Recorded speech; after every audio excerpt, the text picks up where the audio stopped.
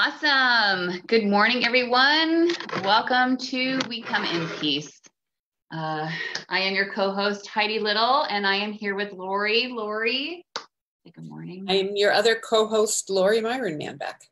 Awesome. Fantastic.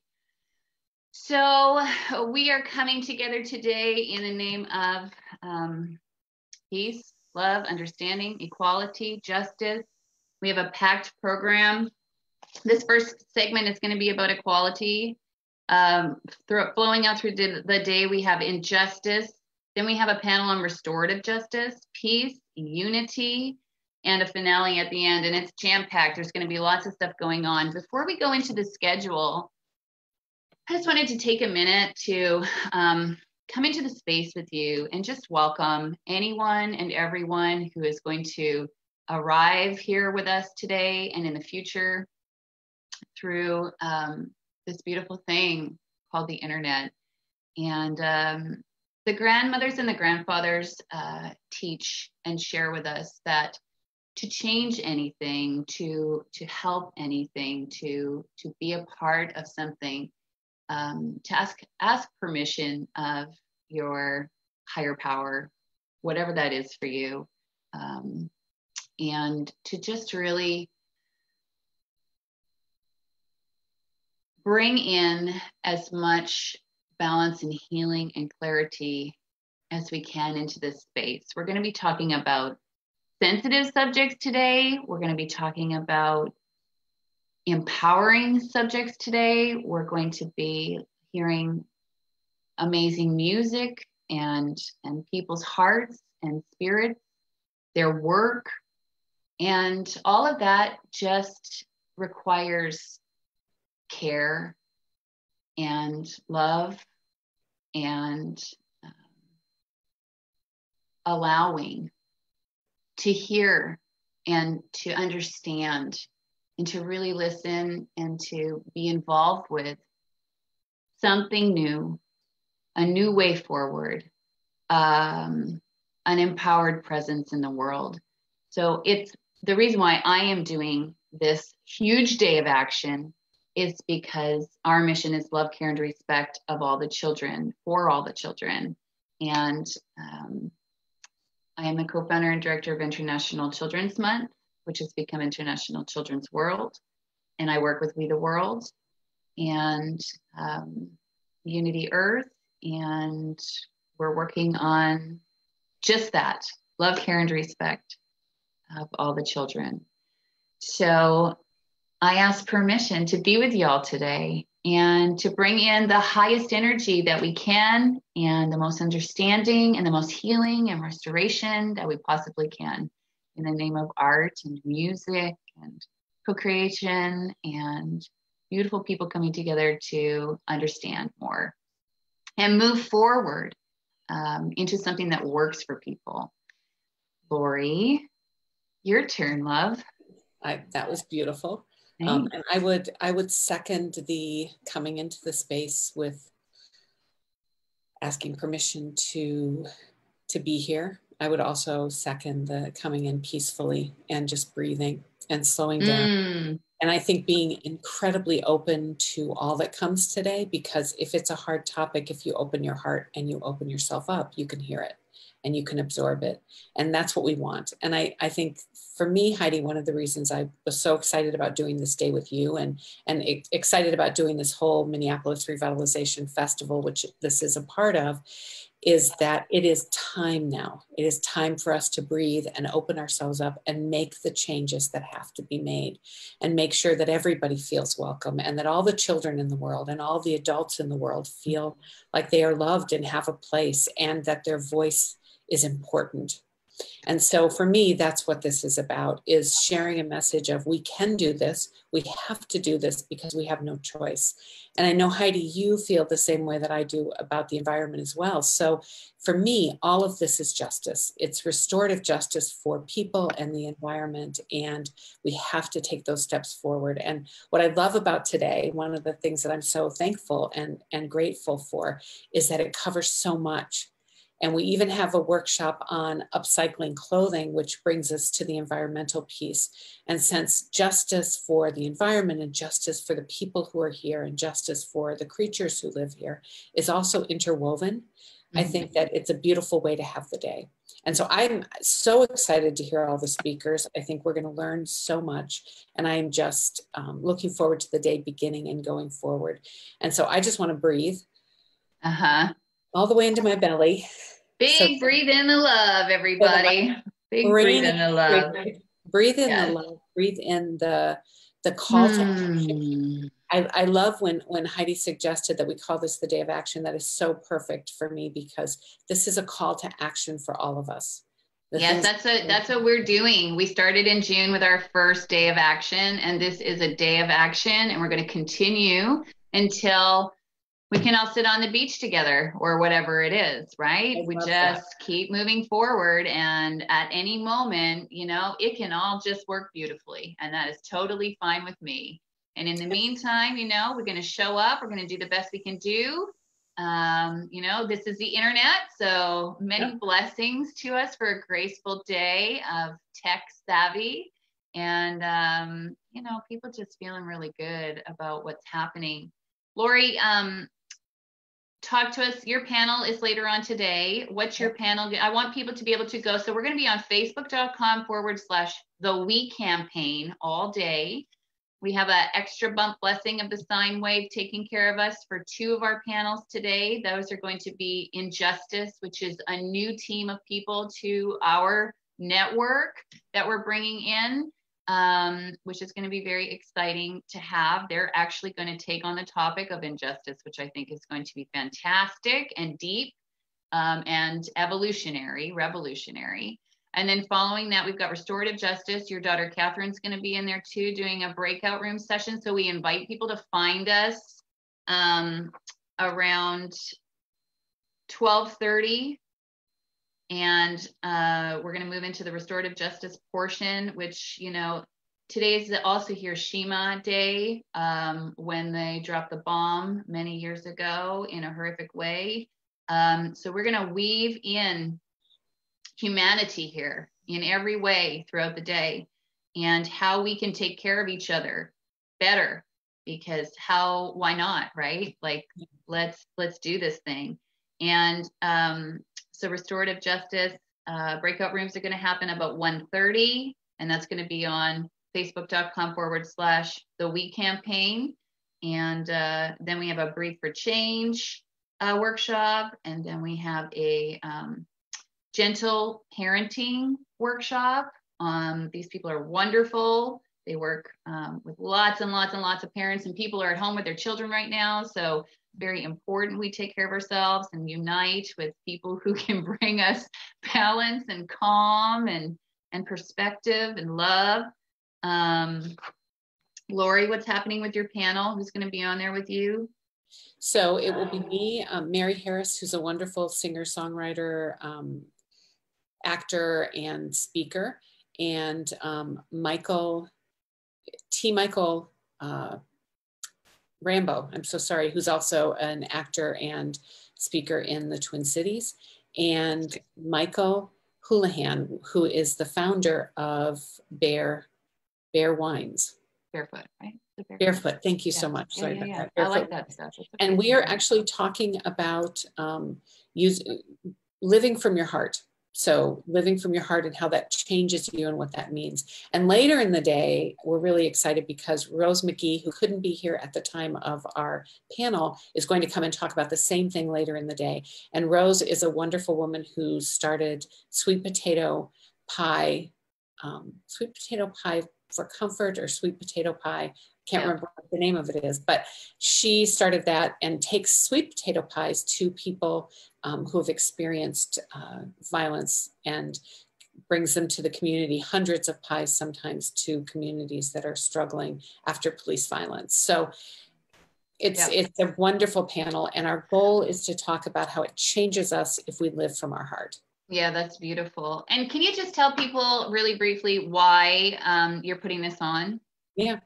So we started the Minneapolis Revitalization Festival, which started as an art auction, which is still going on. It's called Artists Who Share, and it's a beautiful auction with 120 pieces of art by 60 artists from around the world. It's quite exceptional. So please go there and look at the art and bid. Where are people going? Where are we directing them to? There's an auction site, and I think I sent you the link, Heidi, so if we can post that, that would be really great. Yeah. There's an auction site that people can go to and bid. And what's wonderful about the art is that the prices of the art vary from about $30 to thousands of dollars, because we have such a diverse pool of artists. And Sharon Stone has a piece in our auction, as does Pierce Brosnan, as well as many pieces devoted to George Floyd, which brings me back to why we started this. Mm-hmm. So the entire event was started with the plan of supporting the community of Minneapolis and St. Paul, and also children whose families experience police violence. And so our goal is to raise funds and awareness and to help us move forward. That's what this day is about, to help us move forward, to celebrate our diversity and beauty, because we can create such beauty together. And that's what the art auction is all about. And again, to raise funds to help rebuild the communities of Minneapolis and St. Paul. So I think you also have a donation link, Heidi. People can donate. If you donate at least $40, what's very cool is that John's Crazy Socks has created a sock for us. So I may send you that image, Heidi, so you can share it, because it's really a cool, it's a beautiful sock. Just plug anything you want to. And in the feed, after we have people running through today, just plug everything in there. If anybody wants to help plug links, go ahead, and I will definitely help with that. Yeah, so, that's going to be great. We started this for that. This is about moving forward. This is about making the right decisions now. This is about changing the future. And you're raising money to revitalize the core of Minneapolis, right? Yeah. That's the point. The point here is all funds are going to help rebuilding from the damage that happened there. And so stemming out of that is the also helping to clean the wound and apply the healing for the violence that happened to humanity there also. So, agreed. All right. Okay. So that is amazing and beautiful. And you can join us today all day until 8:00 p.m. We have a 1-hour break over lunchtime, Central Standard Time, and then we're back again. So the schedule is posted on facebook.com/the We Campaign. So you can check it out there. I'm sorry? There's also a schedule posted on Eventbrite. Gotcha. So you can also go to Eventbrite. We Come in Peace. Nice. We Come in Peace Day of Action. Oh, okay, great. Okay, fantastic. Awesome. And we'll make sure all the links are there for you to donate, check out the art, and do all that good stuff. So fantastic. All right, Lori, you feel complete? You ready to rock and roll the next section here? Yep. Okay. All right, good. All right, so welcome to We Come in Peace. This is the day of action. I am your co-host, Heidi Little, and I'm here with Lori. Myron Menbeck, right? Menbeck. Myron Menbeck, yeah. Myron Menbeck. Okay, got you. Okay, fantastic. Thank you, Lori. We're looking forward to the day. Okay, so we are bringing in our first guest, and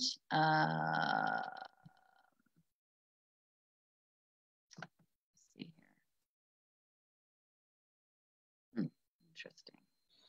Rob, your name isn't on here. Is he under a different name? Let me ask. Perchance. I see Raheen is here. She's going to be helping us run. DJ Soda. DJ Soda. Gotcha. All right, here we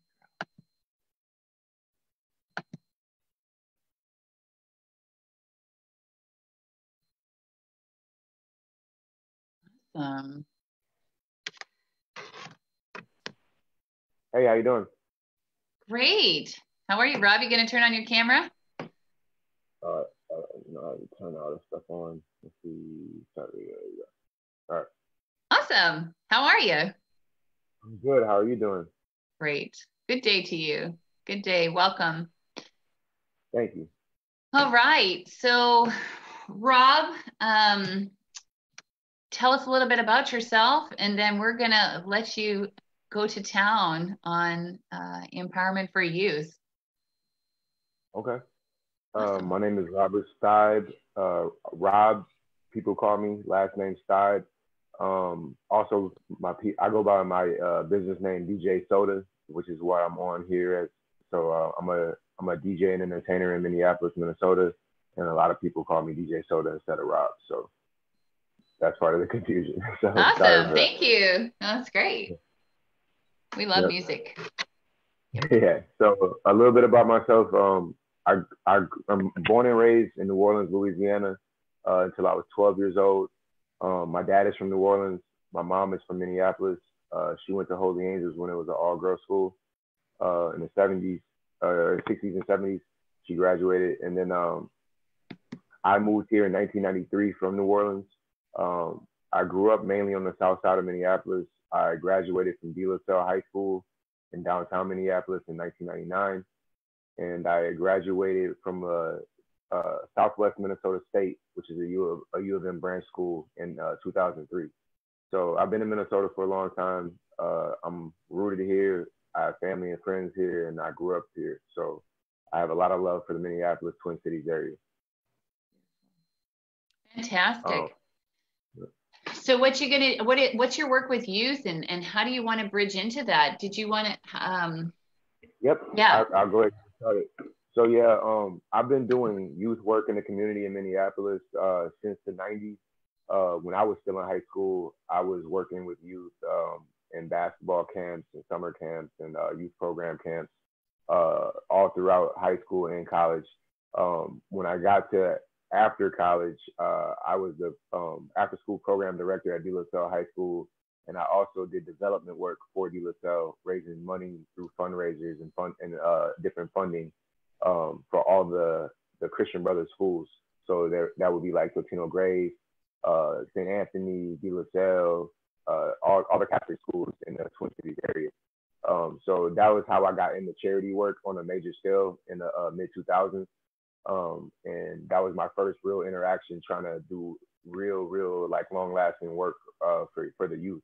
I spread out after that, and ever since then I've had a mission to not only work with the youth but encourage the youth to have investment and ownership in themselves as business and as business people. So I've encouraged all the youth in the city around me to not only learn business education but learn how to invest in themselves and their families.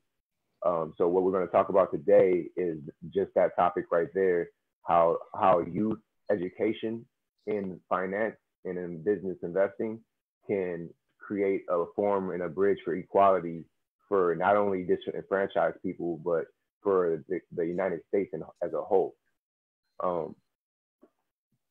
And you can stop me whenever you want. So no, that's fantastic. I love it. Okay, great. So are you ready to rock and roll? Because we can just sit back here and you can share, please. Can I just say one thing first? So Rob is also the founder of one of the organizations we're donating money to. Oh, great. So awesome. It's called Twin Cities Stand Together. And Rob, if you could talk about that very briefly so people know where some of the money will be going, that would be really helpful. Yep, no problem. So during the George Floyd era of this summer, after Mr. Floyd's murder, I was called to action, and I was called back to my community to help and get things organized and under control. So I was there on ground zero at 38th in Chicago. I was one of the main organizers and leaders in the community that was helping not only organize security and protection, but organize like supply and food giveaway and donation to the community as the community was burned down and everything was boarded up. So I took it upon myself with some of my friends to go out there every day and hand out supplies like baby diapers, baby formula, toothbrush, toothpaste, just simple household supplies that people weren't able to get because the stores were all boarded up or burned down. And we were out there every day just making sure people got that free meal, that they weren't getting a meal. And we just made sure, like, at a time of crisis, that people didn't feel like there was all despair. We tried to give some hope to the community that there was other people out here that cared about the situation they were in. And so we started a group. I started a nonprofit organization called Twin Cities Plural, Twin Cities Plural Stand Together. We have a website called twincitiesstandtogether.org. that you can go visit. It shows our story, and it shows like it gives you a glimpse of like how many people we've helped during this time, and how many miles we fed, and how much food and money we've raised towards the community. So if you want to like more transparent way to see what the work we're doing, you can go to that website, and it'll give you a little bit of transparency on where the money and efforts are going towards the community. And my intention when I started Twin Cities Stand Together was not just to feed the community and not just to give people free stuff. It was to encourage communities that they can do this too, and that we don't have to wait on our governments, and we don't have to wait on our city council to make decisions for us. Like, the people have to remember that the power is in the people. It's not power to the people, it's power in the people. And as a people, we have to rise up, and we have to show our governments that they're not the only ones that can solve problems. We can solve problems, and we can fix things in our own communities. And we just need to encourage people to step up and do that. And just sometimes people seeing somebody else coming into their community and, help them, and, put ways of resources and right in front of their face, it encourages them to do the same. And then that starts to spread like wildfire, and eventually the whole world will start to see that there's different ways that they can help their communities, and they don't have to always have their hand out from the government to help them or save them. So that was why we started Twin Cities Stand Together, is to create hope and to show people that we can do this. We can save ourselves. We don't have to have everybody else always come save us. So that's the real mission, is to create outreach and encourage outreach in every community.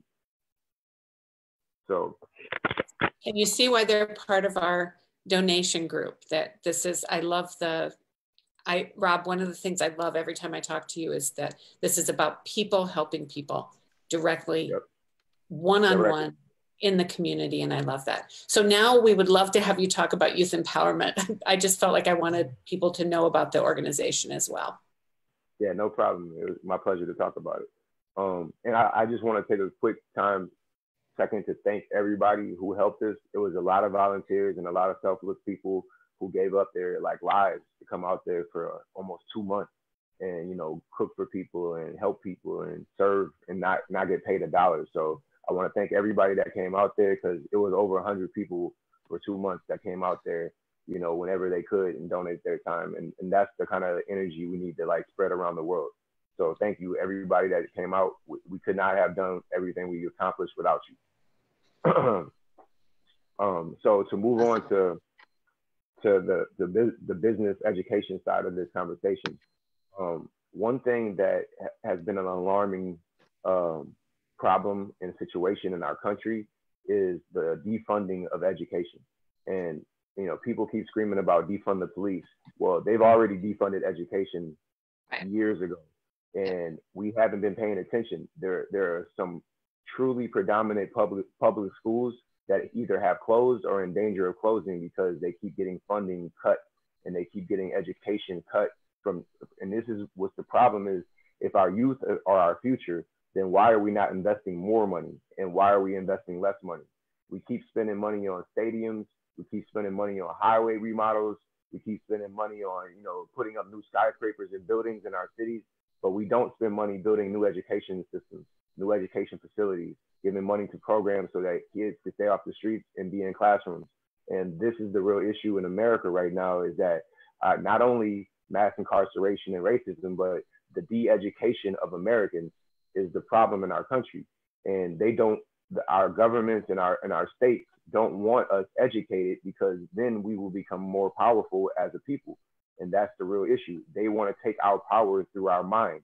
And they want us dumb, they want us uneducated, and they want us misinformed. And it starts with our youth. Our youth are the ones that are most influenced by all of this, because they grow up into people who are misinformed and uneducated, which causes things like racism and discrimination because of the miseducation and the misinformation that is put in front of us. So it is important for our youth to understand you have the ability to change the future for us. You have the ability to learn and educate yourself and become the better version of us.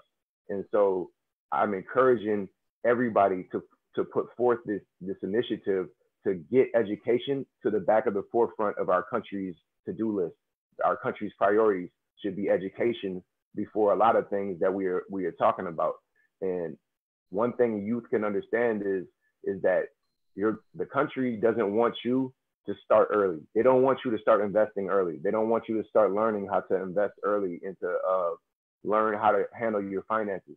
But last time I checked, we have 11-year-old and 12-year-old kids with paper routes and grass businesses and lemonade stands.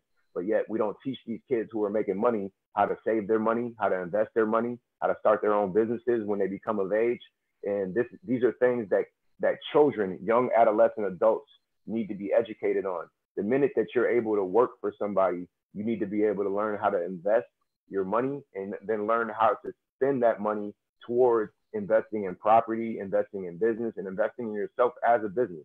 And people need to understand that is the real issue right now is that small businesses are being driven out of our country, because they don't have education, they don't have proper resources and proper financing to save their business and what they built. And the reason for that is because they were uneducated. They were lacking the resources and information that they could have had a better plan for a situation like this to move forward. And we need to start pushing that initiative immediately to get better programming, specifically programming that educates youth at an earlier age. Our states and governments have set up systems so that they control our education. They tell us what age that we're old enough or mature enough to learn certain information, when we all know that there's kids that are very, very bright and intelligent, and there's some kids that have mental disabilities. So kids can range from, learning slowly to learning very quickly. But we continue to put an age limit on when kids can learn certain things and what education is important and what education is not. I feel personally it's ridiculous that business courses are not offered in every high school, but they're only offered in certain high schools who can afford the program and curriculum. And that shouldn't be a thing. If you can offer French and you can offer German and Spanish, well, then you can offer business education to high school kids. And these are things that need to be alarming issues for our country, is that we continue to ignore the fact that we have been held back at every corner through education and through the resources in education. And for once in our lives, we are paying attention to the world as a whole. And now we need to tell the world as a whole, put education to the front of your priorities. We need to be educated on everything around us, including finance, including how the government works, including how policies are made. And once our youth get educated on these things, they become adults who can vote correctly. They can properly vet and read the information and make an intelligent, choice for themselves as adults. But right now is when you don't have all the information, you're not going to make necessarily the most intelligent decision.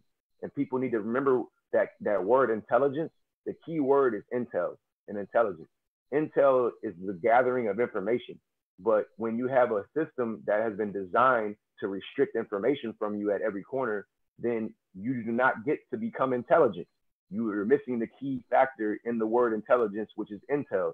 They are holding information from us, which is illegal, I thought, in this country. I thought information was supposed to be part of our civil rights and the freedom of speech. And, I don't understand how libraries and schools are closing, but then we have brand new $1 billion stadiums getting built in every city, at every corner. So this is becoming an alarming issue when we find that sports and we find that retail development and real estate development is more important than education. And so that's the biggest thing in our country that I think has been ignored for too long, and it hasn't been at the forefront of conversation. And I feel bad for the youth is because, they say that rioting is the voice of the unheard, but what about the kids? The kids don't get to riot. The kids don't get to be heard. They don't have voices. We tell them what to do. We tell them how to act. We tell them how to walk. And yet the youth are the ones that get affected the most by our decisions. And they have no voice or no say-so on their future, which I think is a crime in itself, that they don't get to choose how they educate themselves. And they should have a right to partially educate themselves on top of the education that their teachers and parents give them. Kids need resources to educate themselves, to read information and read books and find out what's really going on without being misinformed and miseducated. And the problem right now is we have the wrong people in charge telling us what the right curriculum is and what kids can and cannot learn. When I thought information and education was limitless, you know, and so the fact that they're putting limitations on us should alarm us even more, because with limitations can come more limitations. And eventually we're going down the wrong path. We're not even a free country anymore. We're becoming a country that's full of dictators, and we're becoming a communist country where they tell us how to breathe, think, and talk and walk. And I don't want to see America go in that direction. America needs to go back to the direction where we are pushing education to our forefront.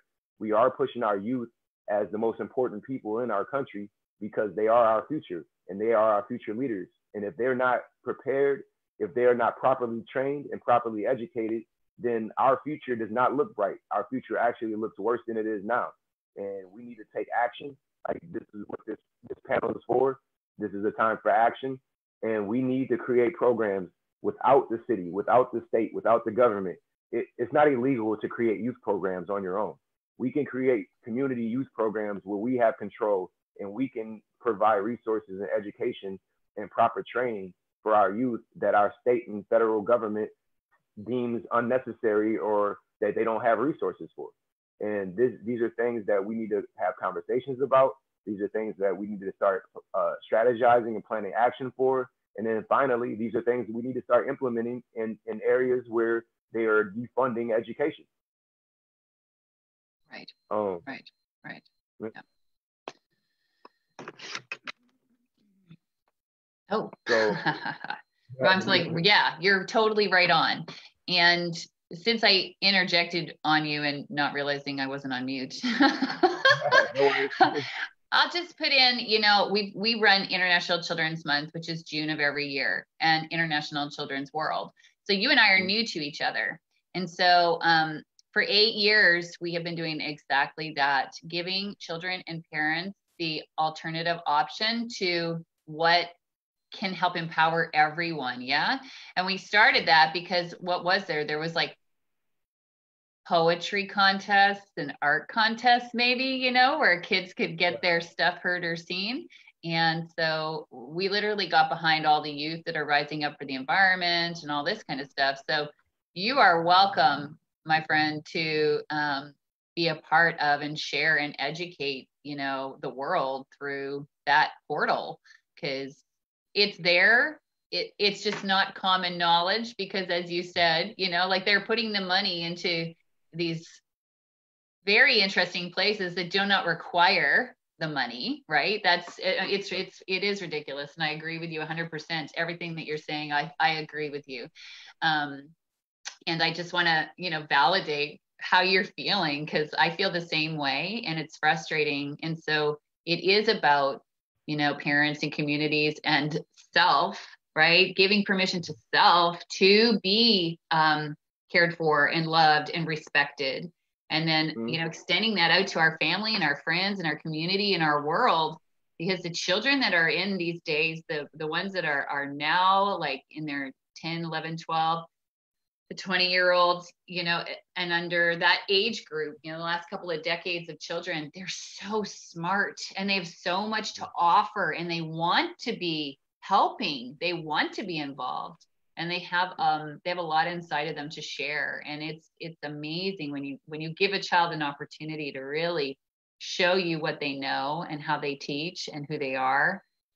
It's amazing what they have. I honor them right now, you know. So you're not alone, and this is happening, and it's a movement, and it's a movement of love, care, and respect. So thank you so much for being in there and spearheading. And the talk on finances and governing systems and the truth about how things really work, you know, that's a huge part that's not being addressed efficiently or effectively right now, right? So it's like, let's bring you out further. I hope everybody sees and hears what you have to say today, because it's really important stuff.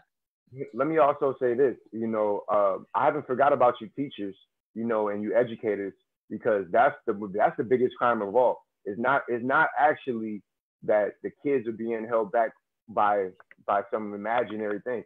They are literally cutting funding so that teachers don't get paid. And so now what you have is the good paying jobs for teachers are all out in the suburbs and private schools. So when you look at the schools in the city, they cut funding so that teachers get paid the very, very minimum base salary that a teacher can get paid. And in this economy where everything is like going up in price, the cost of living is going up constantly in our country, in most major cities. So teachers can't afford the base salary pay and to live off of that. So now they have to go get a second job, which means they're not efficiently doing their first job and their main job, which is educating kids. So we have to find a way to make education jobs more prioritized than police jobs. I don't know how police are making more money than teachers. It's ridiculous to me at every sense of the point. Like a cop can get paid to sit in his car and not do anything. I don't understand how you're getting paid more than a teacher who is in charge of your children for 8 to 10 hours a day. Right. 5-6 days a week. I don't understand how you're paying a cop more than you're paying teachers. It's ridiculous to me. And that's the real issue, is that now you have teachers who are not qualified because they can't find teachers to work for that salary. So now they have to lower the standards for the teachers that come in, so that they get the teachers that have their standards to qualify to be teachers that come in for the job, because they know they can't get another job. So they have to take that job, and they don't want to be there. So that now you don't have commitment from the teachers. You don't have the passion or the care for the students that they're in front of. And that's the real issue, is that we don't have that passion in education anymore because it's not financially feasible to live off a teacher's salary. And that's the real issue. We need more money so we can have better, more qualified people in charge of our children that can educate them properly. Not to mention the curriculum needs to be changed. But before you can change the curriculum, you need somebody qualified to teach the curriculum. And that's the real issue. We have unqualified people teaching our kids. And then when you have a manager at a job who doesn't know how to do their job, what they do is essentially train the people underneath them how to be bad employees. So now you have a bunch of bad employees who are poorly trained. So now when a new manager comes in that is trained, they're like, how did this happen? How do you guys not know how to do the basic stuff? And it's because they were poorly trained from the top. And that's what's happening in education right now, is our teachers are not properly educated. So they come in and teach our kids how not to be properly educated. And the cycle continues. And we got to break that cycle to where we're giving our kids proper resources and proper educational teachers.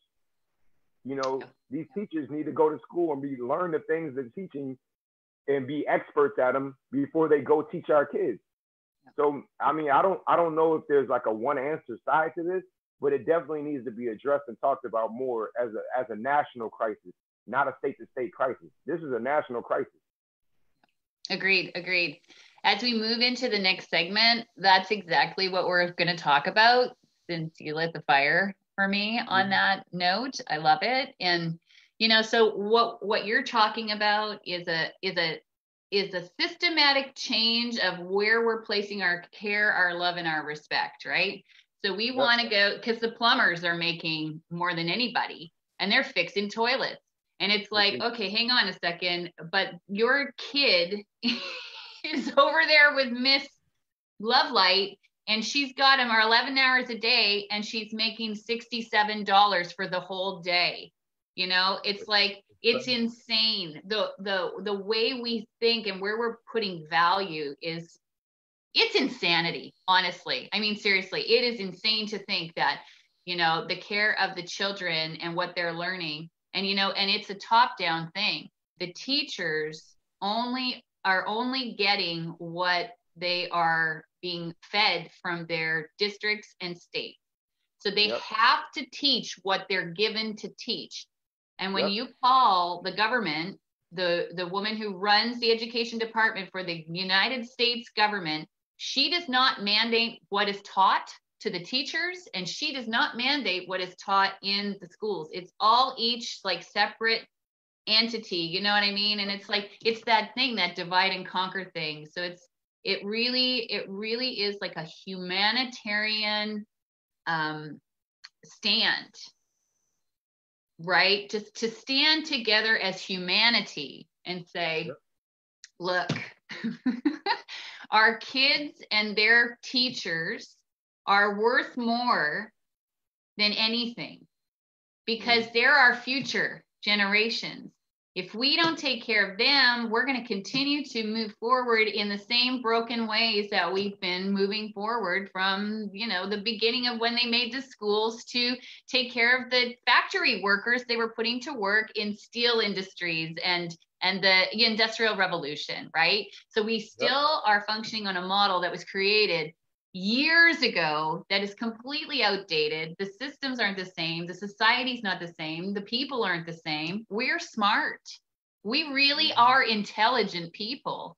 And so it's like, okay, great. So, you know, to united standing together for what works for people. I'm with you, brother. I'm totally with you. I love it. And it's all about social emotional learning. You know, it's all about mindfulness. It's all about whole child, right? Understanding, like, who is this person in front of us? This cookie cutter way of working for people. We're not cookie cutters. We are all sovereign, beautiful people with gifts who came here with a mission and a purpose and a reason.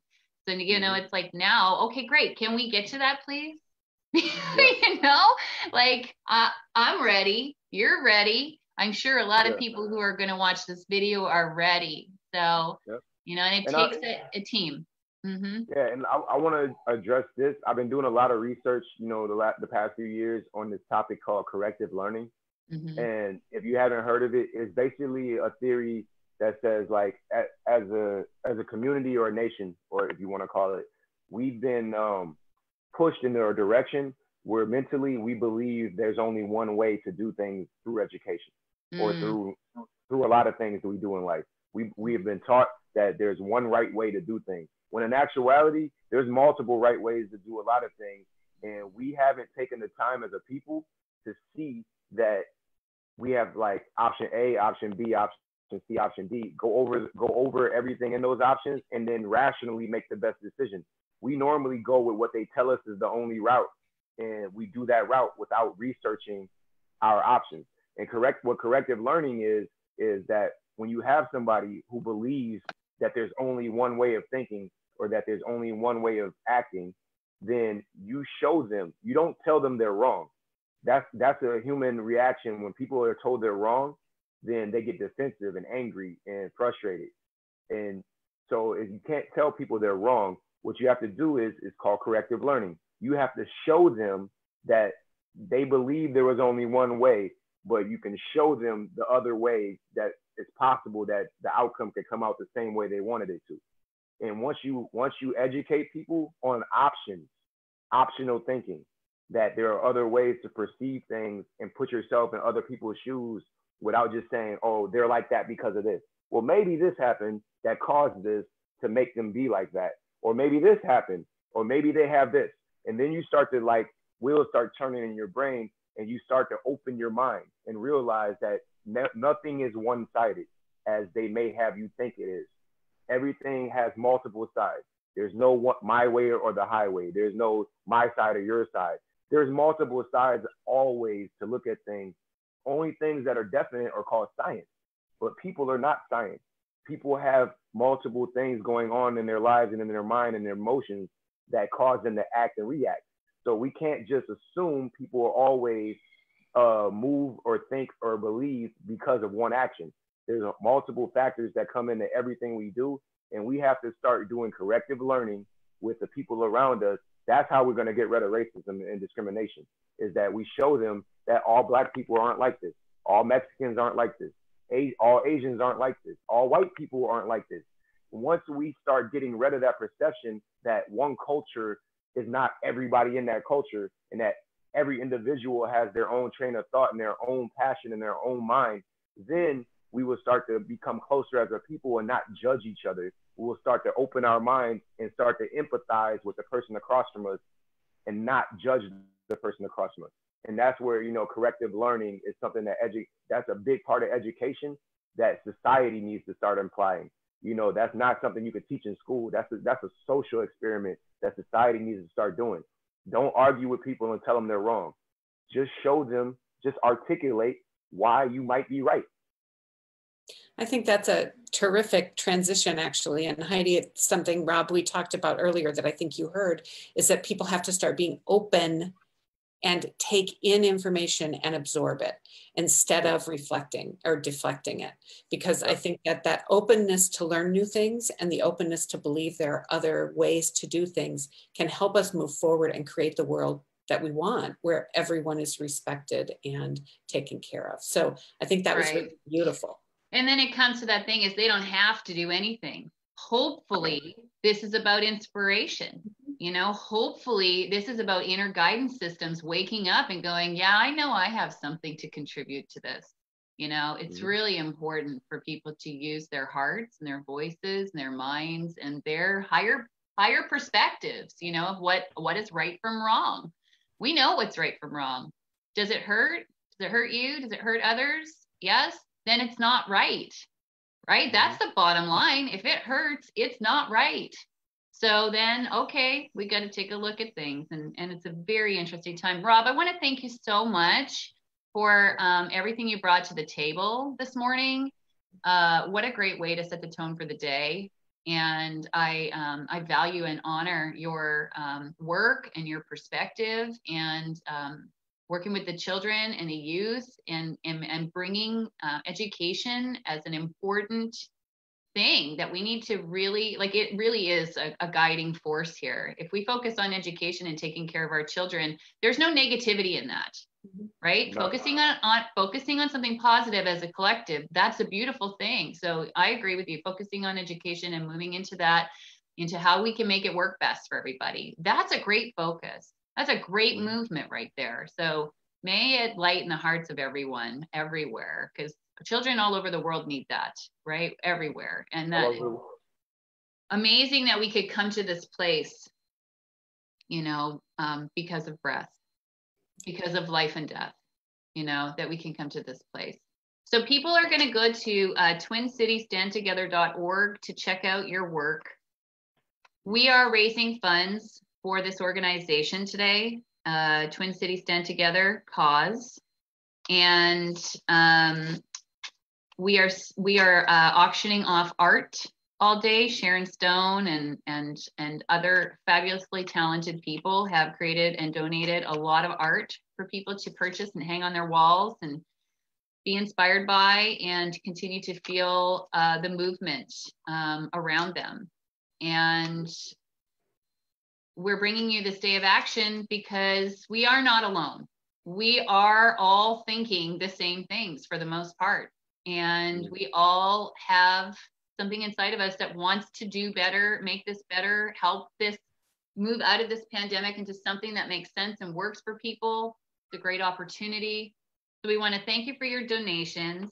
Hopefully Lori plugged the link in underneath the live stream because I haven't done it so far on Facebook. If not, we'll get there pretty darn quick. We also need to plug in the link for where people can go to the auction. And did you have any closing things that you wanted to say, Rob, to the people who are going to see this? Yeah, I would love to say this. One of the initiatives Twin Cities Stand Together is in the middle of doing right now is I keep telling people we need more ownership. And what I mean by that is that the problem is most of the facilities that help the youth are owned by the city or ran by the city. We need to start pooling our money and resources together to start buying up property where we can have our own outreach centers in our own communities that we own, the community owns, you know, like nonprofits in the community has full control over. So now that's what we're doing right now is we're in the middle of, we're about to acquire a big facility in downtown Minneapolis as one of the first of many, hopefully. And it's going to hopefully become a beacon of hope in the city where people can come and they know they can get help without being turned away or without having to fill out 20 different pieces of paper just to talk to somebody. You know, they put so much red tape on help, and we're trying to get rid of that red tape where you can call, come in, and we'll find a way to help you and give you resources for what you need. and people feel like they won't get turned away because of how they look, how they talk, what neighborhood they come from, or etc. You know, people need to stop being judged. Help is unified through everybody needs help at some point in their life. Yes. You know, and so we want to make sure people, whether they're rich or poor or, you know, whatever, feel like they have a place in the community where if they need help, they'll get it. And that's what I'm encouraging to happen around the world, is like, you can do this too.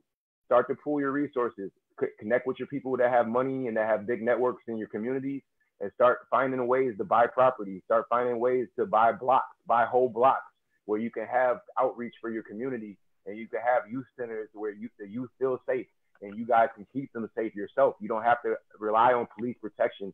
You can have your own community protect your youth.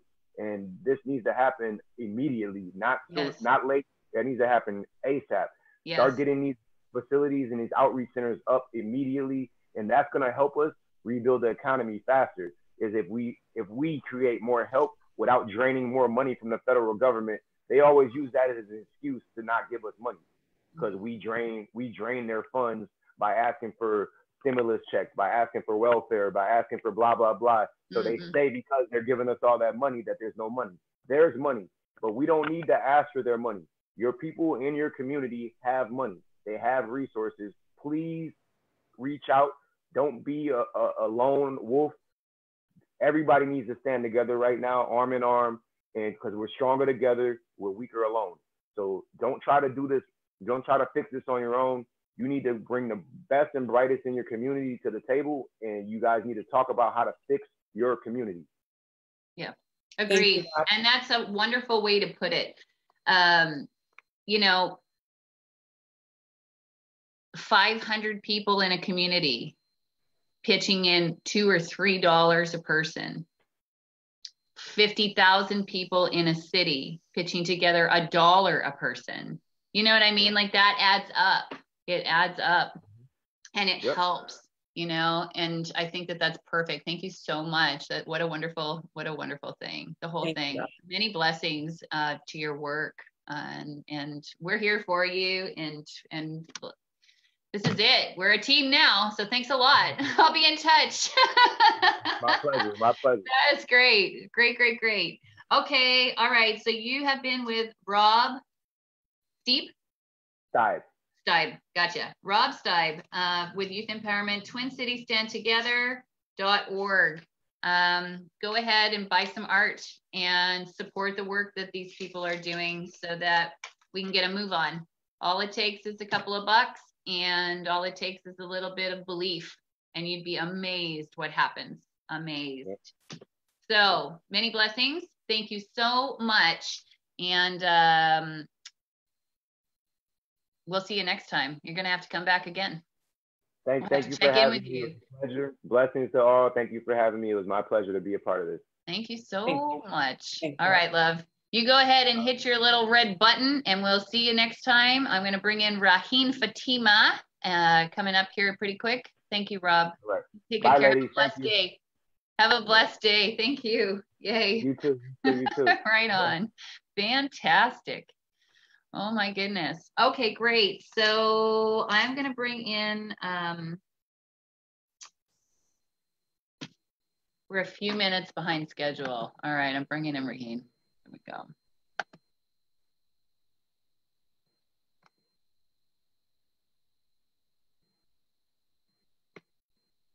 Yay. That's amazing how that whole thing works. My goodness. So inspiring, really. Hi, Raheen. How are you? I am amazing. It was amazing what Rob was sharing, because, you know, I feel the same way, because, you know, I'm 12.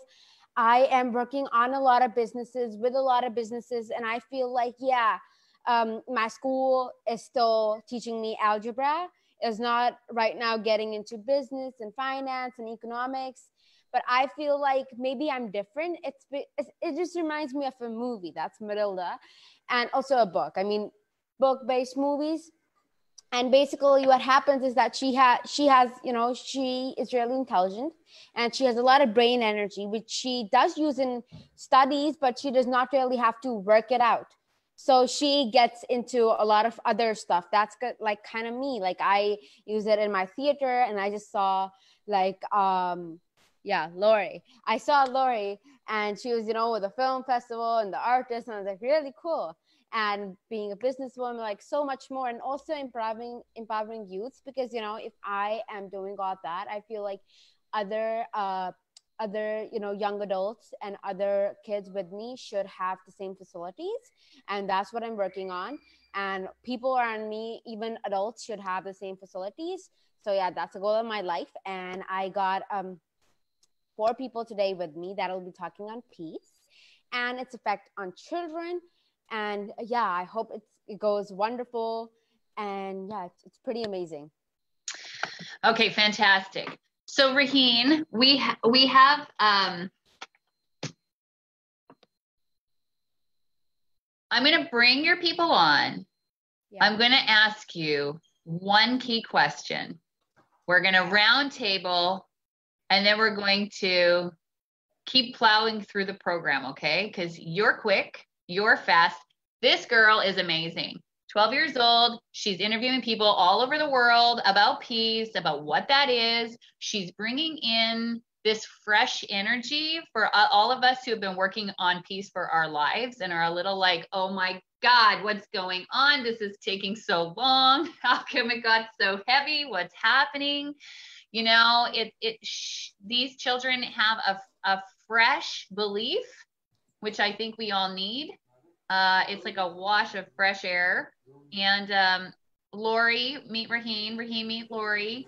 And here we all are. So you're going to get to meet a few outstanding young people who are being the change they wish to see in the world. They are doing it. Their parents are supporting them. And this is what that looks like for all you parents out there who've got these children who are like one of mine, just hanging out and doing her art and hanging out in her bedroom. It's like, okay, there are children who are like going, yes, we have a message and we're going to deliver it. So I'm going to bring everybody in. I see Barira. Yeah, she's part of that. Okay, I see Hassan. Yes. And Lalaine. You have like Lalaine. Yeah. Anybody else? Morage. If you have Morage. Okay, that's good. Yeah. Okay, yay. All right, everybody. Hi. Fantastic. Yay. Yeah. Everybody's coming up with their cameras on and unmuted. So yeah, it's pretty cool. Everything's going on like pretty fast. Cool. Yep. Fantastic. Yeah, we're 20 minutes. We were 20 minutes. You know what I mean. You know how it is. It's live television. We're doing fine. Hello, good. Heidi. How are you? I'm well. How are you? Hello, everyone. Hello. Yay. All right. Welcome, everybody. Welcome back to our friends who were with us in June for International Children's Month. And welcome to our new friends who are joining us on internationalchildren.world. For the parents and family out there, there's 8 years of free thematic empowerment activity platform full of different mindfulness, social emotional learning, and parallel curriculum and offerings on the platform for helping support us in love, care, and respect of self, family, community, and the world. So that's internationalchildren.world. Okay, guys, so we're talking about peace, and we're talking about a movement of peace. So that's what I would like for you guys to address. So let's talk about the movement of peace, and we have about 7 minutes, okay? So 7 minutes on peace, the movement of peace, how you feel, what that is, and how we can achieve it. How about that? Yeah, that's really perfect. Like, okay. Start. Anybody else voluntarily start? Hassan, why don't you start? So I will. Yeah, you will. Now you have to start. Come on, start speaking. Actually, first of all, Heidi, thank you for inviting me, and Raheen, thank you to you for inviting me, because you and are like the work we all are doing, all the panelists and everyone are the work we all are doing. I think it's the bestest thing. because spreading peace, spreading happiness is really a great work, which helps you a lot in many more things. So peace is takes a huge part in our life, because we want peace in our families, we want peace in our surroundings, we want peace everywhere. So we all are doing that work. I prefer that we all should spread peace. Our aim is to tell you all that how to spread peace, how we have to spread peace, why we have to spread peace, and all the things. Yeah. So how do you think that we could spread like peace? We can spread peace for example, Raheen, as the work I am doing, I would like to share with you all that thing, that I own an NGO in Pakistan, which name is Bhuke Nahi Soenge. Actually, Heidi, you will also because you are a foreigner and you are not living in Pakistan. So from the start of the lockdown, actually many people are daily wages here. So they need foods, and they were hungry a lot from many days. I thought to do this type of work. I distributed ration bags, which is ration bag is a bag in which you have 1 month of food. I gave people that bags, and like the people were that much happy. And today I can proudly say that I have distributed 6,000 plus ration bags. I have distributed water bottles because the hot weather is disturbing everyone. I have distributed ice creams. I have distributed Eid packets because it's a great festival in Islam. So I think that I am spreading peace. This is how Yes, you all can even spread peace in your country. Here. Yeah, that's fantastic. Congratulations. That's a lot. And that's amazing. And so, you know, the children, this whole event, We Come in Peace, is to help with the stuff that happened in Minneapolis. They had a lot of rioting. They had police murder.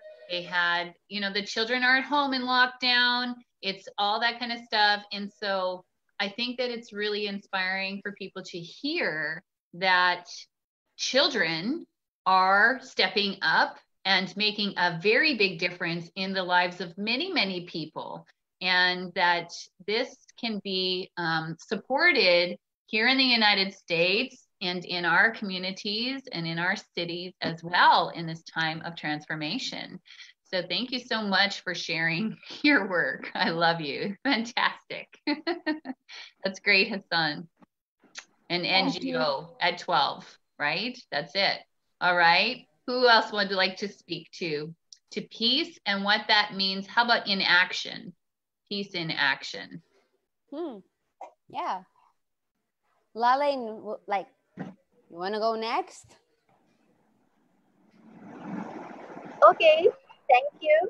So first of all, I would like to thank you, Raheen and Heidi, for inviting me. And then I would like to tell you that in my point of view, I would like to say about that to turn the culture of peace into a global, universal movement. Basically, all that is needed is for every one of us to be a true believer in peace and non-violence, and to practice what we profess. Peace and non-violence should become a part of our daily existence. This is the only way we shall secure a just and sustainable peace in the world. In the efforts to promote the culture of peace, there is an increasing focus and attention on children who contribute in a major way to the sustainable and long-lasting impact on our societies. A child's tendency toward either violent aggressiveness or non-violence begins to take shape as early as age 4 or 5. That is why the culture of peace is focusing increasingly on children. Yeah, and so true. That's why I would also, like to add in this that how can we, maintain peace in early years. Strategies and practices must be generated to offer mechanisms for sustained peace. The links between ECD, early childhood development, and peace building are crucial, complex, and multifaceted. Firstly, parental practices and the environment that are most proximal to children are key determinants of their physical, social, and emotional development. Proximal contexts such as the home, family, early learning programs, and community protection programs play a key role in the child's ability to manage conflict, reduce violence, and shape key characteristics of the child's moral behavior. Secondly, early childhood years play a crucial role in the definition of child's emotional expression and regulation, physiological and cognitive development. Cultural norms, identities, and prejudices in terms of a child's behavior towards others. Thirdly, children who experience extreme and adverse stress in their early years are at greater risk for developing cognitive, behavioral, and emotional difficulties, which also reduces and delays their overall developmental processes. Their parents and caregivers are more likely to be stressed and depressed, and thus less able to provide young children with positive and emotionally nurturing environments. And fourthly, there is also a growing body of evidence which shows that beneficial effects of ECD may have a transgenerational impact, so that not only will the participating children have better peace in their lives, but their life experience will deeply inform their behavior when they become parents themselves. Thank you. It was amazing that all you shared, Lalin. Right? So how do you feel like you're promoting peace? How do I feel peace? Yeah, I would surely tell you that, in my opinion, peace is integral to human existence in everything we do, in everything we say, and in every thought we have. There is a place for peace. We should not isolate peace as something separate. We should know how to relate to one another without being unpleasant, without being violent, and without being disrespectful, without neglect, without prejudice. Once we are able to do that, we are able to take the next step forward in building the culture of peace. We need to focus on empowering the individual so that each one of us becomes individually an agent of peace and nonviolence. This individual empowerment will naturally have a global effect and overall impact on a society. Yeah. Beautiful. What I love the most is that uh, making space for nonviolence. We have a panel coming up later on nonviolent communication with Rick Golfick from We the World. And you are all here for We Come in Peace, which is a day of action.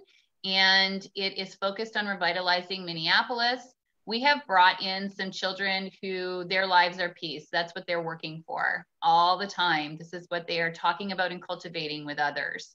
So I want to honor and thank you guys for being here and bringing in such fabulous information. And it's true, you know, it's like taking care of self, our families, our community, and our world, right? That's what we're doing here. That's what we're working towards. Thank you so much, Leland. I appreciate you so much. Raheen, who did you want to talk to next? Let's go with Barira or Moraj, you know, anybody. Voluntarily start, you know, unmute yourselves and start talking. Yeah, let's do it. Okay. Barira, how about like you go next? Okay. Okay. Yeah, Moraj, go ahead. So in my opinion, peace is really important especially in Pakistan right now, as I belong to a military family, and like since I have born, I have heard all about Kashmir, that they are being killed every day, and even right now it's a really bad situation there, and even around the world, not even like only in Pakistan, and there's been fight. We can peacefully vote, and as we do all over the world, we vote, then we choose. So why don't we just use a simple way? We vote, whoever wins, it's simple. But no, they want to create war, they want to fight, and it's all that. Why can't we just think by one mind, and we can change the world by only one word? But nobody's standing up, and the person who are standing, other people don't support them.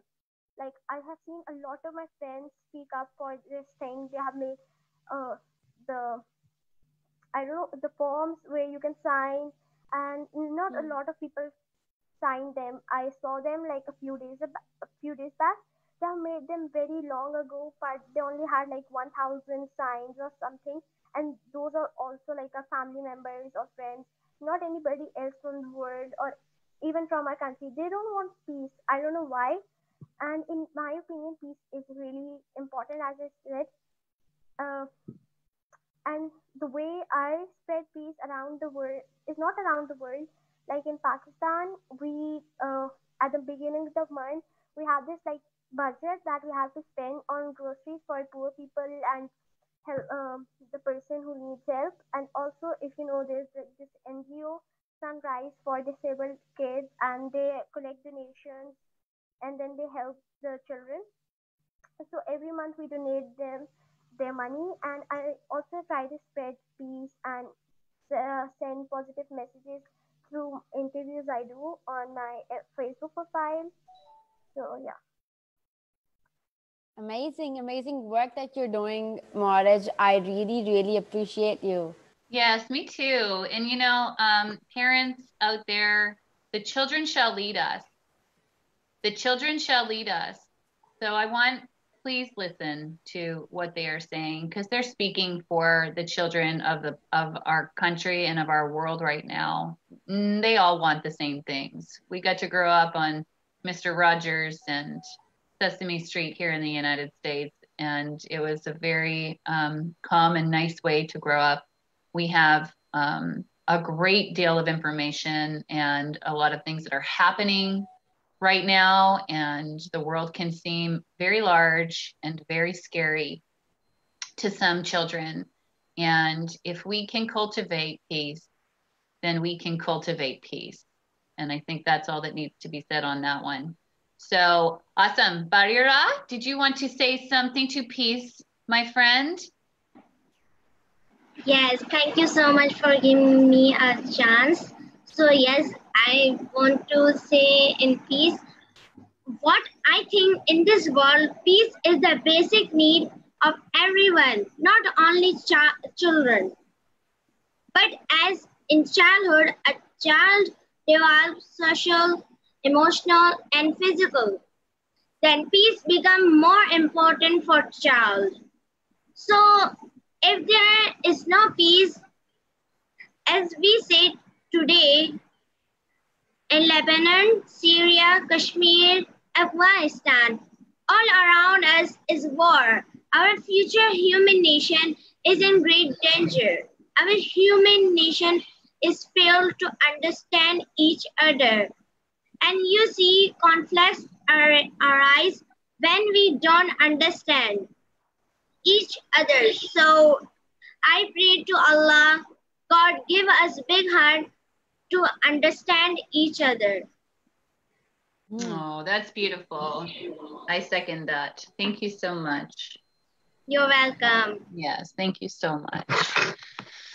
Okay, so Raheen, let's finish up. Let's finish up with you, my friend. What have you got to speak to this? You understand the United States and what we're doing here today. How can we tie this into what's happening in Minneapolis and revitalizing the city with peace? What do you think?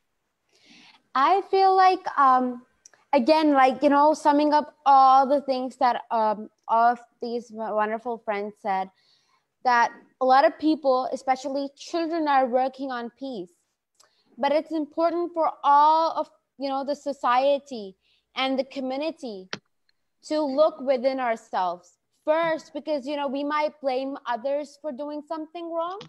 But when we look within, like, we did that once, we do that, we might do something that would annoy somebody else, or somebody else might not be so supportive of, but we need to live with it in order to survive in a community. And there's two more things that I've got to add up. So first, there is the Me game that I am a brand ambassador of, but it's not just, you know, I'm the brand ambassador of, so I'm going to mention it everywhere, but it makes like sense, because what they're doing is that it's a game board, like a board game. And when you play it, it's like, it's really like kind of social emotional learning kind of thing. Mm-hmm. And you would learn, and this would really help into community building. When you play games together, you would talk, you would chit chat, you would also, and it's also a game where you have to kind of build a community anyway. Okay. So it's a lot of things, and you know, it's like our brain, it would understand a lot of things. And when we understand things that are important and to look within ourselves, we would eventually lead to peace. Now, I have been conducting a lot of interviews from like all sorts of people, not just human beings, but I actually interviewed an AI robot. So, you know, it has expanded. Oh, yeah, right. You know, way over. So, you know, astronauts, Bollywood actors, Hollywood actors, like a lot of other people that might like sometimes, you know, be from the different religion, from the different country, maybe have a different mindset, have a different thinking pattern. But, you know, one thing that we have in common is that we are human beings, right? We are scientifically the same. We are human beings. You know, we come from the same species in the kingdom and so on. I'm not that good at science, so forgot the rest. And everybody, all of us, we want peace. You know, my dad wants peace at home. I want peace when I'm working. My mom wants peace when she's resting. My brother wants peace all the time. So, you know, everybody of us want peace. And peace meaning like nobody disturbs us. And at times nobody would come against this or something. But I feel like peace is the name of, you know, singing together, talking together, from like two people from like really different, you know, very different countries or religions and beliefs and a lot of other things. Like you grew up in the United States, you are there, and I'm in Pakistan, and I grew up here, and I'm 12. And I'm actually from Canada. No offense. You are? I never knew that. Yes. Never knew that. I know. And yeah. Keep going. Keep going. You were on a train. You're finishing up here. So we are each in different places, but we want the same things. We're working for the same things. And I loved what you said about, you know, like your mom wants peace when she's resting. You know, people want peace when they eat. People want peace. They do. When you think about it, when you hear it, you think, gosh, that as an adult, you think, as you get older, you think that might be harder than I thought. But when you think about it, the daily moments that you have where you want peace, right? Let's lock into those moments. I'm going to invite people to lock into those moments. The moments in their day where they want peace, when they're eating, when they're going to use the restroom, when they are driving in their cars. People do want peace. They really do. And they get upset that they don't have it. So the only way to change that is to stay in that feeling of what it feels like to be peaceful inside, which is what all of you have said, that feeling of what it is inside that you want to live on the outside. Because if you're mad that you don't have peace, well, then you're mad. You're not peaceful. Yeah. Right? If you're mad that you don't have peace, you're mad, you're crazy, whatever it is. So everybody take a big, deep breath in, breathing in the love, breathing out the love. And let's be grateful for the peace that we have right now, because we do have it right this minute. Right now, we're okay. We don't have anyone yelling at us. I don't hear any gunfire. You know, there's no tension about us and other people right now. And may our peace flow out into the world and help make it a better experience for everyone, right? Amen. Boy, thank you so much for coming on and sharing your love and your peace with us and your work. And we look forward to seeing you again on other days of action. You are such beautiful people, and I'm so, so grateful for all of you. Thank you. Lori, we're thankful for our panel of youth. You guys were amazing. Yeah, amazing. I know. It's fantastic. It's fantastic. I can't wait to see what else you do in the future. right? Raheen, What a where can great people teacher go when you're- to continue hearing you? And where should we send people to see you more? Okay, so all of us, we have our respective profiles to come and see our interviews, but I will share the links so that Heidi, maybe you can share it, or maybe I can share it down below.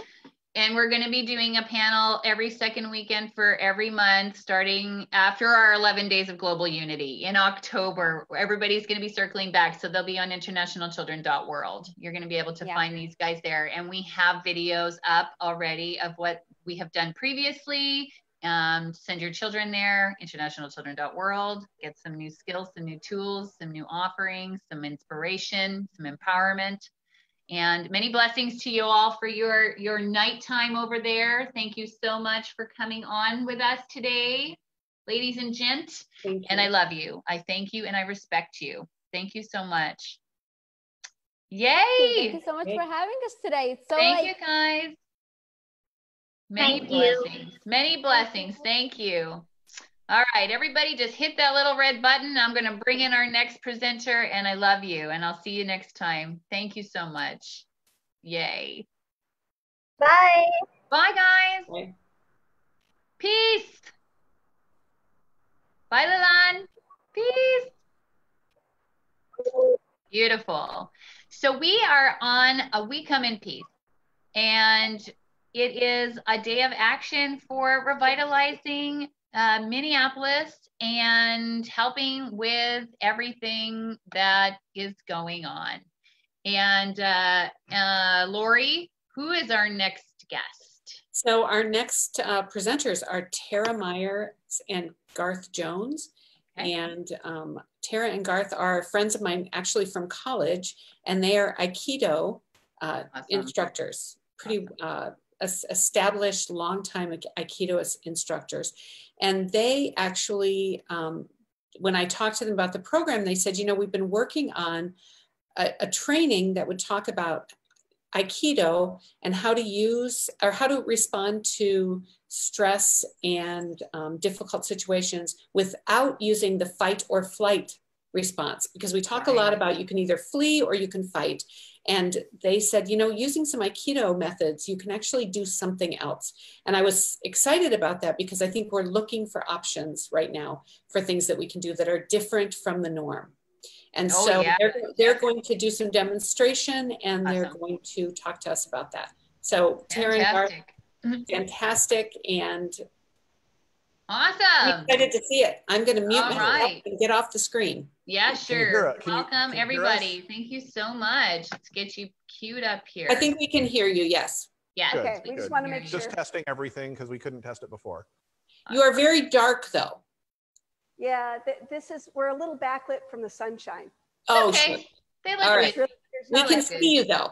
The sun. Thank you so much. I'm going to go off now, and I can't wait to see what you're going to do. All right. All right, so first of all, we wanted to thank the organizers for putting this together. It's a really powerful program, and we're really excited to be a part of it. I actually have roots in Minneapolis area myself. My parents live just south of Minneapolis, and so I grew up in Iowa, but my parents live in near Minneapolis, and so I have a lot of ties to that region.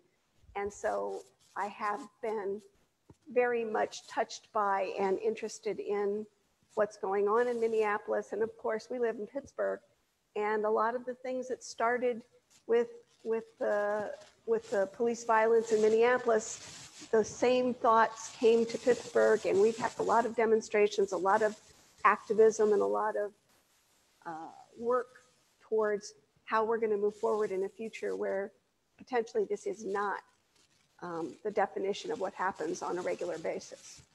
And so again, I want to thank the organizers for putting this together, and we're happy to be a part of it. I just want to introduce myself first. My name's Tara Meyer. Again, I grew up in Iowa. I am a chemistry professor at the University of Pittsburgh, and I'm also a dean of diversity at my university as well. So I deal with diversity issues in my work as well as in my sort of private life. And so this is something that's near and dear to my heart. And I'm Garth Jones, and I've been hanging out with this one for over 30 years. And I've done a number of different things in my life, but primarily I design and build custom furniture. I'm a woodworker, and I've been doing Aikido for over 30 years like she has. And so I'm going to start off with a brief introduction of what is Aikido, and then we'll get into doing some stuff here. So everyone has images of martial arts from the movies, from books, from whatever, and lots of bone breaking and violence, and certainly, you know, historically, martial arts was a study of how to win fights, and whether that fight was between two people or whether that fight was on a battlefield, it was all about how to make humans more lethal, and we've gotten very good at that, unfortunately. And so, you know, this is a bokken. It's a wooden version of a Japanese sword. We actually use these. But the man who invented Aikido, who had done other martial arts in his youth, a Japanese fellow named Morihei Ueshiba, came along in the early mid-20th century, and he looked at modern warfare in the modern world and said, well, there's no point in actually learning how to fight with a sword on a battlefield anymore. Is there a place for martial arts in our modern world? And he also just had a very different approach to life. And so he said, well, maybe we could use and adapt what we know in terms of generating violence and injury and death to find a way to, and I'm going to use modern American language, which he didn't use, but to de-escalate, to find ways of communicating less violently, to find a path forward where if someone is giving me problem, I don't get hurt, but my attacker doesn't get hurt either. Or doesn't get hurt as much. Certainly you can win a fight, if you're being assaulted, you can win a fight by just destroying your attacker, but wouldn't it be better not to? And that's really the underpinning of Aikido. So while the techniques we practice some of them go way back, many of them have been adapted to be much less dangerous. And so that's kind of the very basic background of where Aikido came from. And so what does Aikido look like? So this is a moment in time. There are moments in time. If you are watching this at home and you want to stand up and do some of the things we do at the same time, you can, because there's some practices, especially if you happen to have more than one person at home with you. You can practice these things, because we're not going to be doing anything that requires in-person instruction at the moment. But what does Aikido look like? Well, one thing, Lori alluded to this, you know, it's neither fight nor flight. So what do we mean by that? Well, say Garth was going to attack me physically, and he started by grabbing my hand, and he's probably going to follow up by doing something terrible, like punch me in the face. What should I do in this instance? Well, one thing you could do is get your hand away and run away. That's flight. And obviously, in certain dangerous situations, flight's a good choice. But a lot of situations, you don't even have that choice. So what else can you do? Well, the other thing that people come up with is, I'm going to hit you back first. And again, that solution is applied quite regularly. But what's the result of that ultimately? When someone attacks you, you beat them up. Well, if you beat them up, maybe you win that day, but maybe they come back with 3 of their friends tomorrow. And that's the kind of thing that you need to think about. If you want to resolve a conflict with someone, you'd like to resolve it in such a way that more violence doesn't ensue. So Aikido presents options. And so one thing that you can be really cognizant of is he only is holding my hand. The rest of my body is still free. I have choices. Somebody said earlier today that we get bound by thinking there's only one choice. It was Rob earlier who said this. My choice isn't to deal with this hand. I can move the rest of my body. So what if instead of dealing directly with him or trying to get away, I simply changed my attitude and moved? Now we're in a very different situation. We're side by side. We're looking at the same things. In Aikido, we sometimes say that I've changed my perspective so that my perspective is more like that of my attacker. We're not oppositional anymore. Here we're at each other. Now we're doing the same thing. Once I'm in this position, first of all, I'm safe. He can't really hit me when I go to that position, right? So I've already accomplished one goal, which is to get out of the way so that I'm safe. But now the thing is, I've also now have options of what to do. I'm not pointed at him anymore. So my options aren't to punch or kick him. Now that I'm here, what I could do is I could turn around, for example. Since he's connected to me, he might like to follow. Also, since it isn't directly oppositional, if I'm not trying to hurt him, he's much more likely to join with me.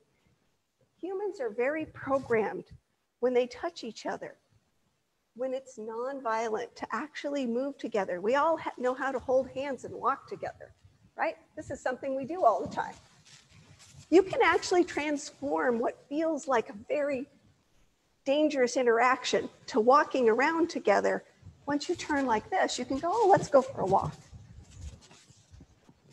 Now, this does not mean that my attacker is instantly changed into a person who won't attack me, but what I've done is I've extended the time period in which our interaction isn't something that we can't recover from. We expand the options. And in Aikido, the next thing that you would normally do under that circumstance, if the person continued to engage, is you might help them sit on the floor rapidly. So that would be throwing someone.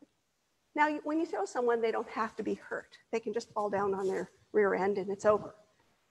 Or you might pin them, hold them in such a way that they can't get free easily so you can have a discussion. So from here, right, once I turn, I could actually help my friend sit down. Once the person sits down, again, they would have to make the choice to stand up and attack again. And maybe they won't make that choice. The other thing that I can do, right, is I can pin the person. So I could do this, and I could take my friend down and say, this is hard to understand, but if he tries to get up, he comes into pain. If he stays down, there's no pain involved. And so I could say, really, do you really want to hit me? And again, Aikido does not think about victory as the goal. Resolution is the goal. And I noticed in the program later, there's something called nonviolent communication that's going to be discussed this afternoon. Aikido is the physical manifestation of nonviolent communication. You'll find in the nonviolent communication, there's a deep connection between the Aikido world and the nonviolent communication world. Lots of people who do both. And so this is how Aikido manifests. So with that in mind, the other thing we wanted to show you is what does Aikido look like if you came to a dojo and you joined a dojo and you practiced Aikido, what is it we do? And so we were going to do a little bit of a brief demo of what Aikido looks like in motion. Yeah. And I'm going to fall down a little. It's early in the morning. All right, so, and I want to preface this by saying that when we're doing Aikido, we always have the choice between, in terms of how we respond. And one of the things that I think is important to keep in mind, and this is a little bit of a change of topic, but I'm going to just bring it up, is the idea that do we want to be pacifist or whatever? And Aikido is not passive, it would be active peace. Because whenever we're in a conflict like this, I have the option. So, Katana Dori, here, I can throw her nicely, or, and I'm not going to do this, I'm just going to show it. Here, I could get to the point, I don't know how well you can see this, my hand's on her throat, where I could probably twist her head and break her neck and kill her right now. Right this second while you're watching. She's given me her trust, I could do this right now. Obviously, I'm not going to, because that's not the goal. But we have choices.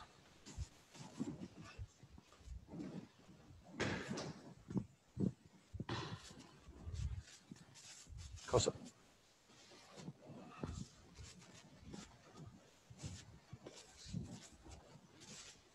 Ski.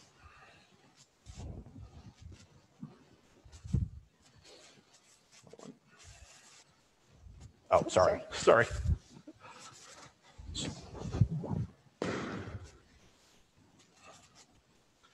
Back to Kosa. Oh, I'm sorry. I meant katana. Doesn't matter. It's all good.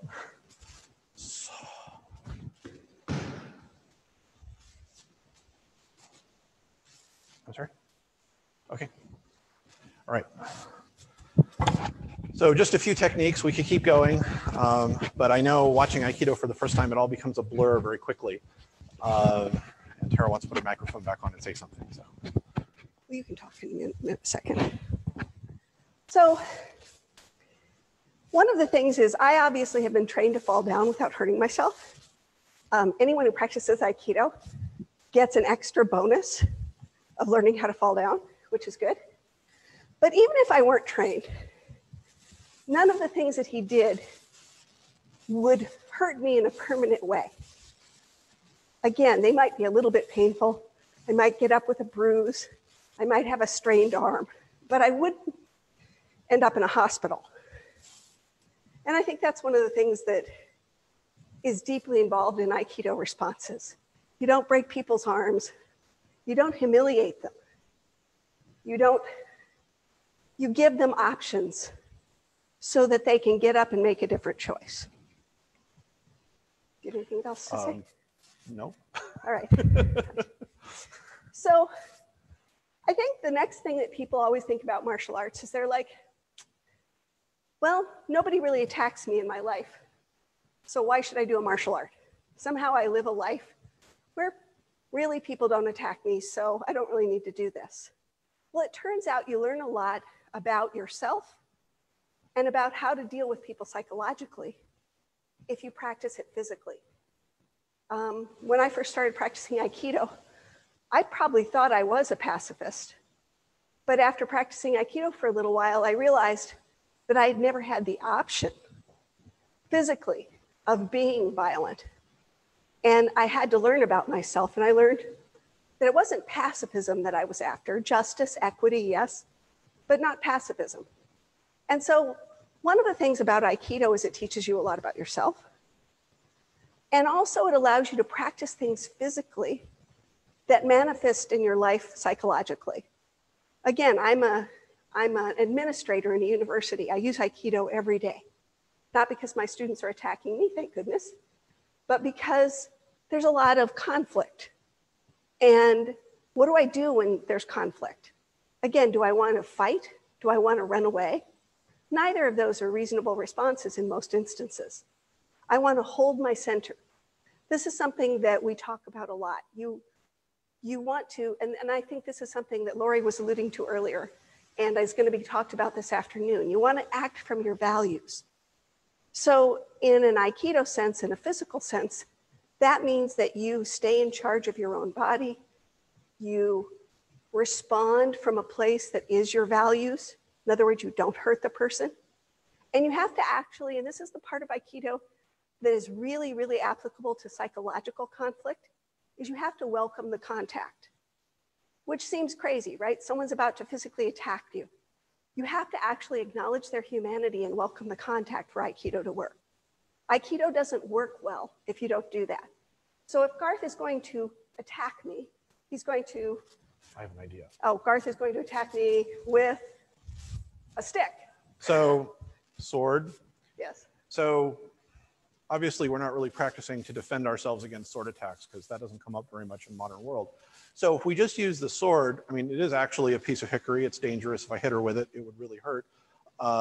But if we use this to sort of amp up the psychological threat, not only am I a person that's about to attack her, I'm about to try to hit her in the head with this stick.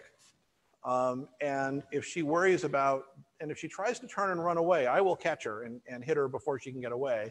If she tries to just come straight at me, I will hit her with the stick. And if she worries too much about the stick, I will probably hit her with the stick. But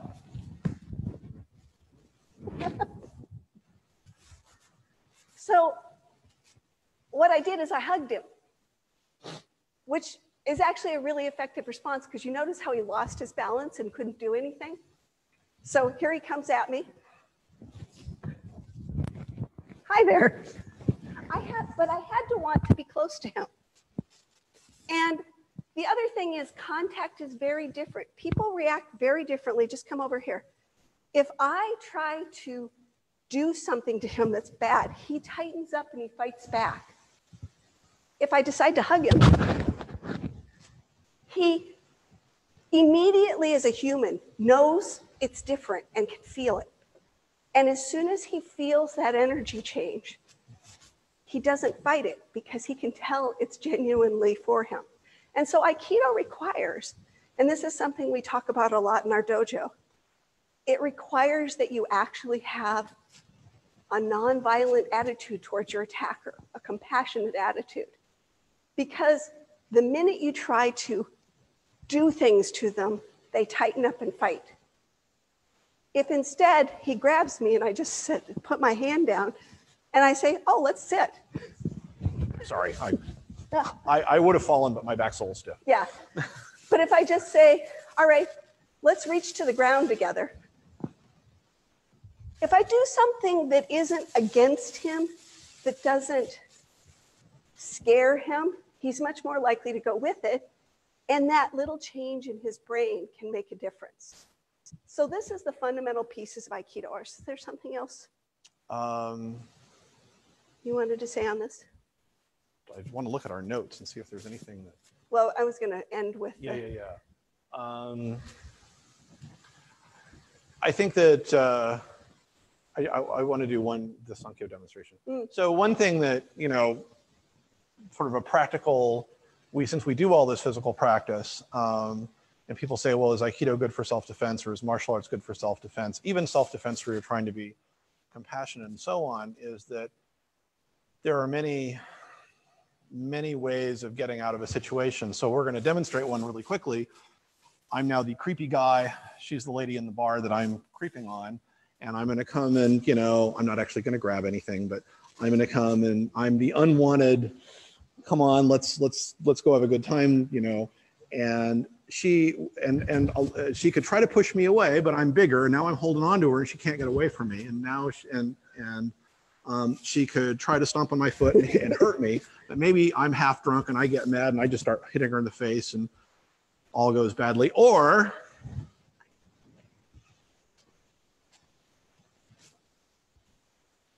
I don't know what happened.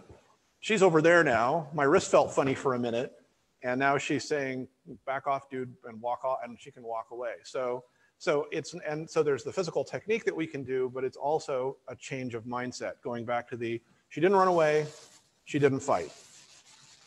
But she also, as Tara was saying a minute ago, has to accept that this is happening.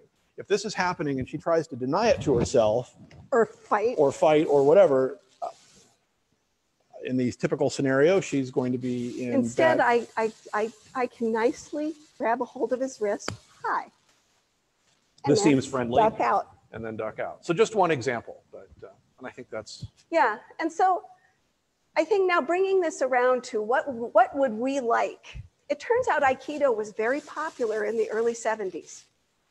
It came over from Japan around that time, but also it was right around the civil rights demonstration time, right around the anti-war demonstration time, and people were looking for other solutions to conflict. But I'll tell you, in the last few decades, MMA has gotten to the top of people's interest, cage fighting, not looking for new solutions to this. But we're in a different time now. I think the last few months between COVID and police violence and Black Lives Matter and all of the things that we've witnessed and been a part of, I'm really hoping that people are, like the people who are attending today's day of action, are going to be interested in looking for new ways to respond to violence and to interact with humans. And so what I'd really like to say is I think more people should practice Aikido. In fact, the person who came up with this saw this as a method of personal transformation and a way to bring peace to the world. And so Aikido really teaches you in your own body what it means to be nonviolent. And it's very visceral.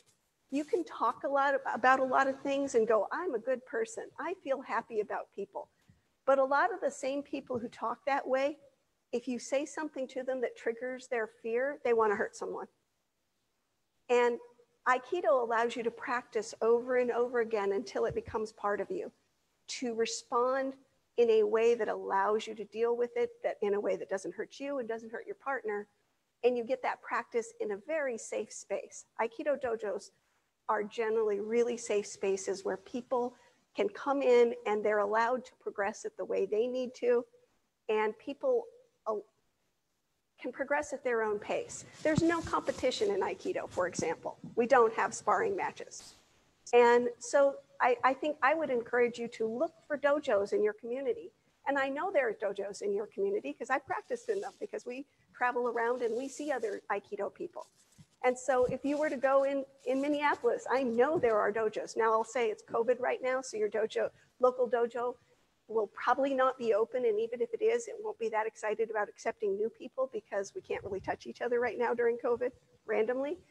But that doesn't mean that in a few months, hopefully when COVID has let up, that they won't be going strong. And I would love to see a whole cadre of people come out and go, I want to learn more about what it means to practice nonviolent communication in my body. And I just wanted to add that I put in the chat, so hopefully people can see it, 3 web addresses. One of them, the top one, is AlleghenyAikido.com, which is our dojo's website. My email address is there. If you're interested in learning more about Aikido, and you don't have to be in Pittsburgh, I would be more than happy, reach out to me. I'd be more than happy to help. The second one, ASU.org, is the national organization that our dojo is a member of. There's dojos all over the country. We're not the only national organization, but this one's ours. And then the last one is the Twin Cities Aikido Center, which is in Minneapolis, St. Paul. I think it's actually in St. Paul. But anyway, it's in the Twin Cities, and it's been there for ever and a day. And so that's the big local dojo if you happen to be in the Minneapolis area. Awesome. Fantastic. Thank you so much, you guys. That was incredible. And, you know, just great appreciation for the art form and the practice of nonviolent communication through a warrior embodiment, really. We're talking about self-defense within the body that is not picking fights. It's trying to, what would you use the word? What would the word be? De-escalate. De-escalate. There we go. Perfect. Perfect. We're really into de-escalation. Yeah, we appreciate that in these times. That's fantastic. Karen, oh, sorry. Go ahead. Yeah, there's definitely a way forward that embodies strength and resilience, but it doesn't need to be violent. And that's I appreciate that so much. All of that. Lori? Taryn, Garth, thank you so much. And I especially love the idea of changing your physical body position so that you are sharing your partner's view. And I think that talk speaks so much to us about sharing our perspective or changing our perspective so that we can see where someone else is coming from. And it changes everything. So thank you. Yeah. Well, thank you for inviting us.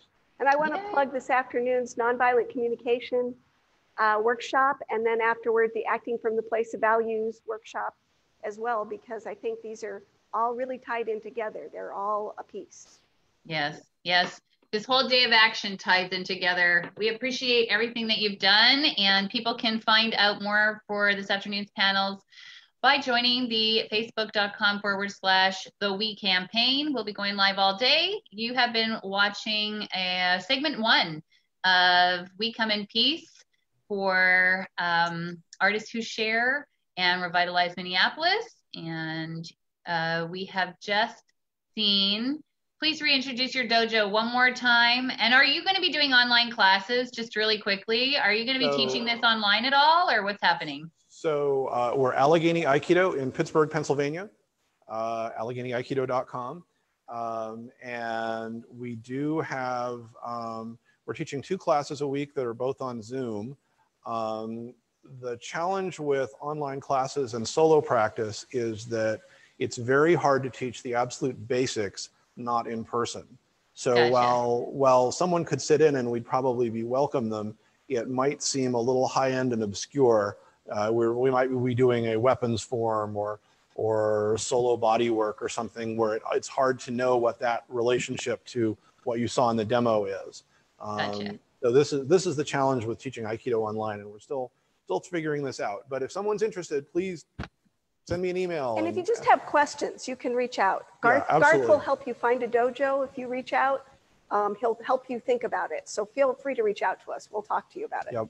And if you're really interested in coming to a Zoom class, let me know. Great. Okay, so we'll get all those links into the comment section underneath this video. And we are going to end the live stream now and be back with segment 2 in about 3.5 minutes. So thank you so much for being with us today, you guys. We really appreciate you. And we look forward to seeing you again later on in the day. All right, everybody, we come in peace here with Heidi and Lori, and we have more coming. Next is going to be the injustice segment, and it's going to be very interesting. So looking forward to seeing y'all back here in just a couple of minutes. Thank you so much. Thank you. Bye.